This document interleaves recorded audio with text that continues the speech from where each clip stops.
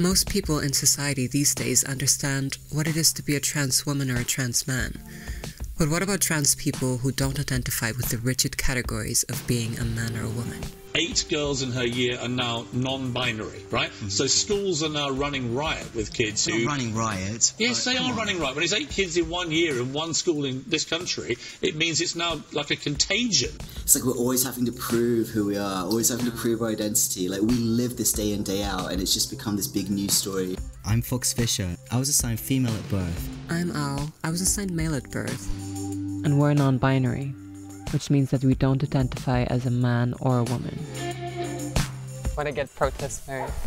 Yeah, I do.